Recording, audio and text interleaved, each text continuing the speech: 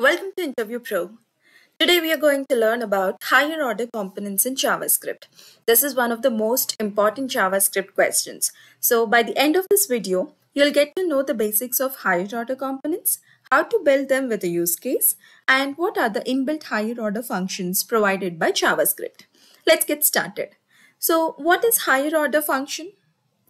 By definition, it is a function that returns a function or takes other functions as argument. Okay, but what does it mean? So let's see this with examples. I have a requirement where I receive the stream of data that represents the side of a square. So let me create an array of sides of squares. So I will name this array as sides and we'll have some dummy values here. And my requirement is I need to calculate the area of each of these squares. So first, let's write the function that calculates the area of a square.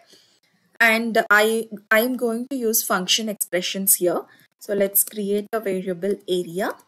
And this is going to be a function which accepts the side and returns the area of this square with this side. So it is nothing but side into side. Okay, now we have the function that returns area for the given side of a square. We need to repeat the same for all these sides in this array, correct? So let's write another function which performs this operation repeatedly on this array. So let me call this function as calculate areas. This function is going to accept an array. So what this function is expected to do? It is expected to return the areas, array which contains the areas for each of this side. So we need a new array.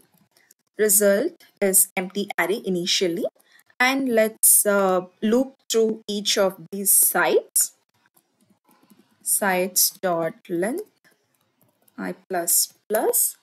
Now we have to push the area. So first, what is the function that gets us the area? It is area which accepts the side. Now current side is sides of I. And we need to push this result into the result array. So result dot push of area for the current side.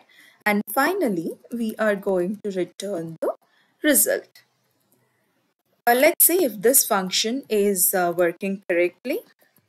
Calculate areas and this accepts the sides array. Let me run this. So for the side 10, area is 100. 20, 400, 30, 900, 40, 1600. So our function is working as expected. This is looking good. After few days, I got another requirement that I need to find the diagonals of the given square. So what I will do, I will create another function called diagonal. And this function is going to accept this side. And using this side, we are going to return the diagonal. This should be return keyword. And the formula to calculate diagonal is side into square root of 2. So side multiplied by, we have sqrt2 in the math library. So this is going to be the result of the diagonal. And we are going to repeat the same for all the elements inside the sides array. Let's just copy the same and make the modifications. So this is going to be calculate diagonals. And this is also going to take the complete sides array. But here, instead of using area, we are going to use the diagonal function, which accepts the side of the square. And let's just see if this is working fine. Here, instead of calculate areas, let's print calculate diagonals. Run it. So the first output is for areas and the second output is for diagonals. So our code is working fine. Now, after few days, I got another requirement, which is I need to calculate the circumference of the square for the given sides array. So what are we going to do now? We'll create another function that that returns the circumference of the square. So I will create another function circumference. This is going to accept side, and the formula to calculate circumference is 4 into side. And similarly, we are going to repeat this operation for each and every item in the sides array. So I'm going to rename this to calculate circumference. This is going to accept sides. Now, instead of diagonals, it is going to accept circumference function. Let's try to print this.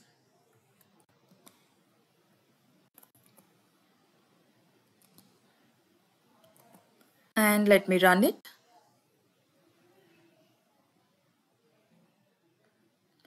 Now this is the circumference. For this side 10, the circumference is 40. For the square with side 20, the circumference is 80. This is all looking good, but just look at this code. Here I have some empty array. I am looping through some array which is given here, and this is going to return the result. The same thing is happening here in this calculate diagonals and the calculate circumference. The only difference here is this function. For calculate areas, we use the function area, and for diagonals we have another function called diagonal, and for circumference we have another function called circumference.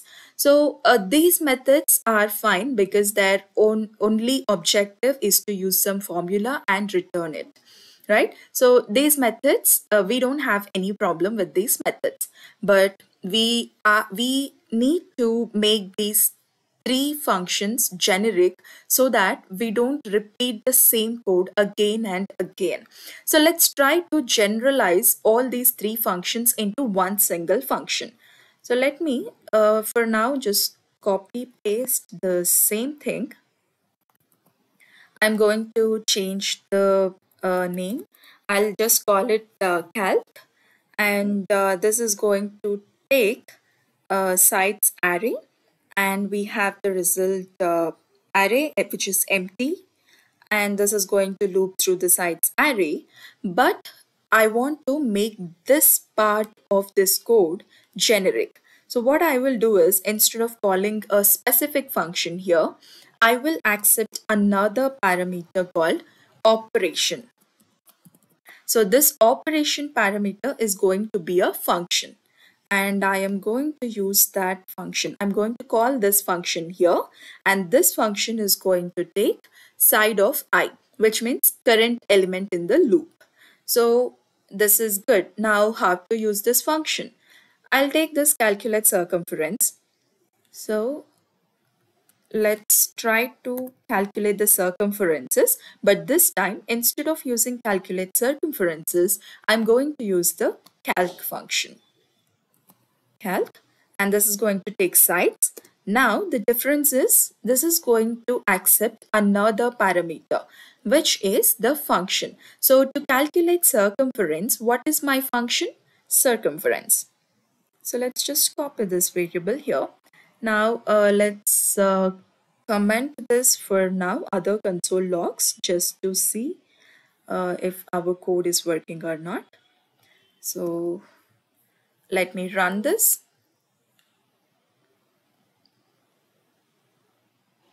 Now the previous function and our newly written generic function are returning the same output. So let's see if we can reuse this function for the other two as well. Let me just copy paste this again. So first I want area, then I want diagonal, and then circumference. Let me just comment it out. And I'll comment these previously written functions as well.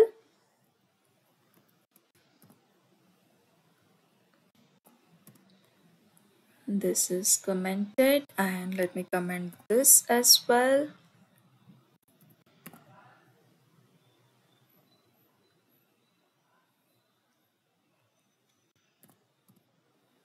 And this one. So let's run it. Now all three outputs are going to come from the newly written generic method. So we have the same outputs which we have seen using this commented code. Now let me just remove it to see the entire code in one place. I'm removing all the comments.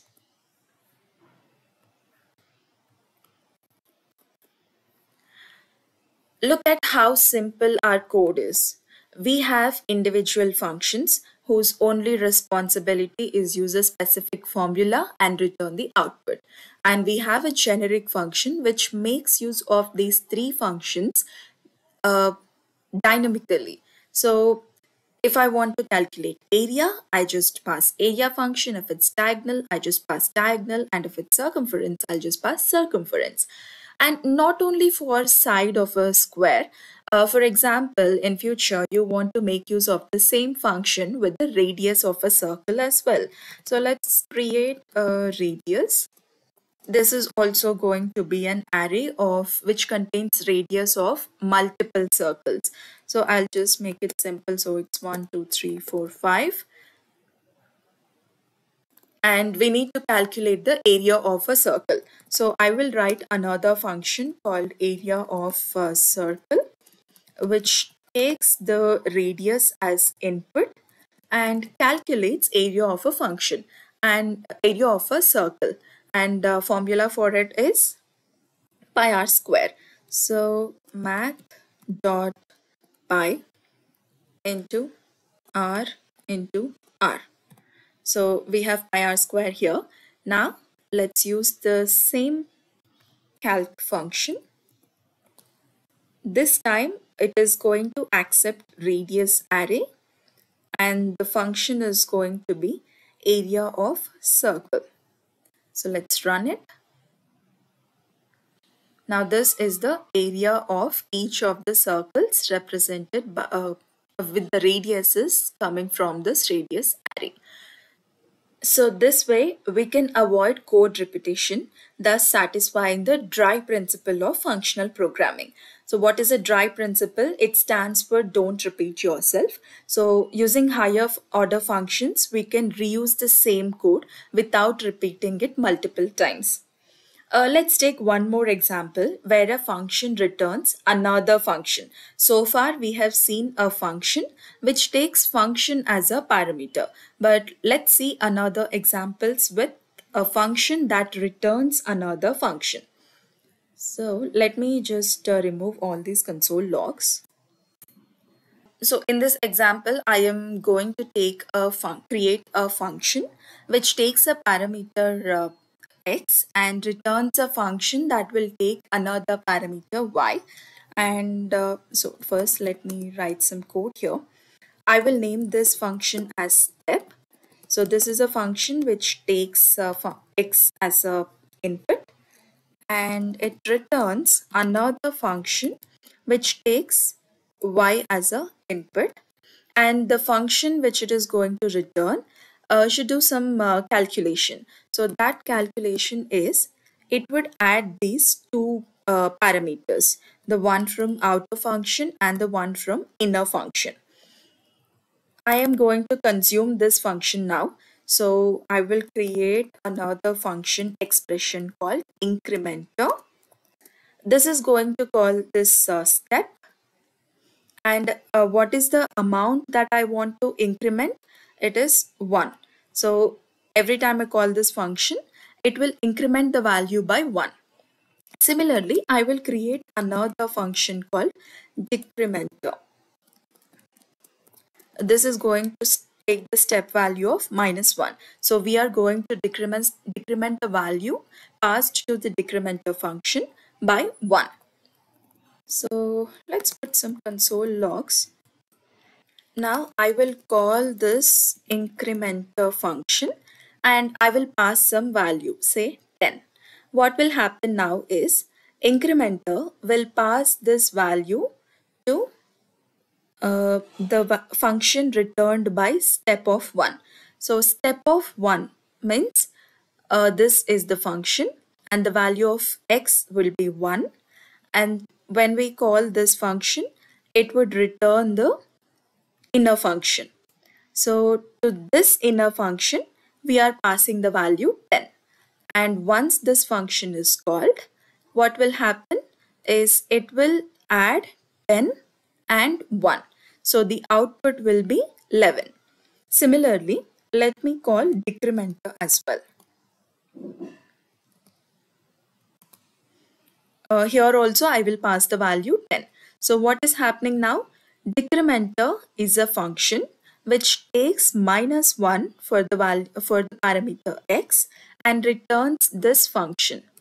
Now I am calling that function by passing a value 10 to parameter y.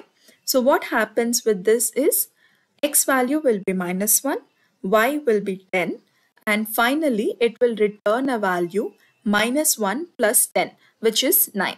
Let's run and see the output. Okay, this should be just the log, not logs.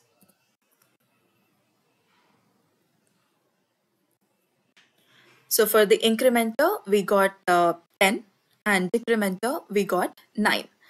So this is another example of a higher order function which is returning a function.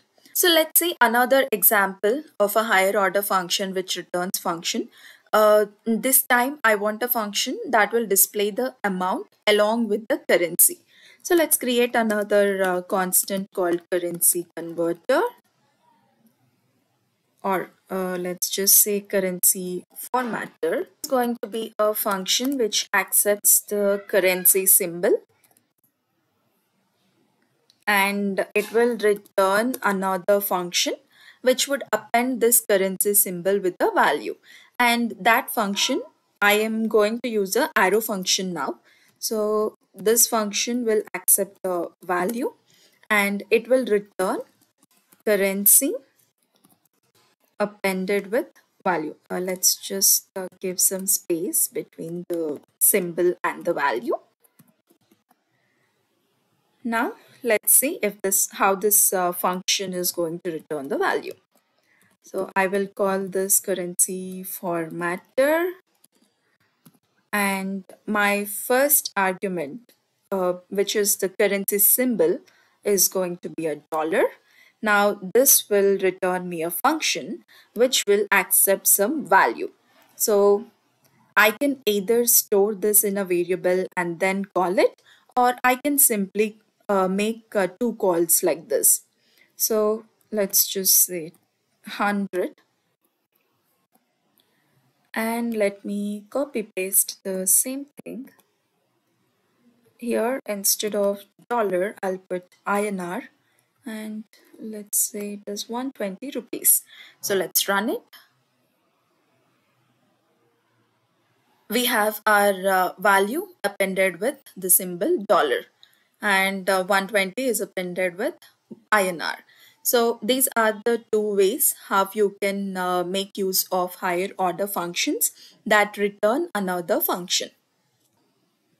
Well, this is how you can build a custom higher order function. There are a number of inbuilt functions also, higher order functions also provided by JavaScript, which you might be using in your day-to-day coding unknowingly. Let's take a step back and look at this calculate function. What are we doing here? We have an empty array and we loop through the existing array, perform some operation and return the new array, right? Can't we do the same thing with a built-in function provided by JavaScript? I can simply say sites.map, and for each side I can call operation, instead of operation it is going to be area of site, and let's see what the output will be. Console log. Okay, so let's run it. Now we see the areas for each of the side. So map is one of the higher order function provided by JavaScript. There are other functions also. So we have filter, reduce, for each, slice, set timeout, and many other higher order functions. This is all about higher order functions in JavaScript. I hope the concept is clear. Please subscribe to InterviewPro and stay tuned for more content. Thank you.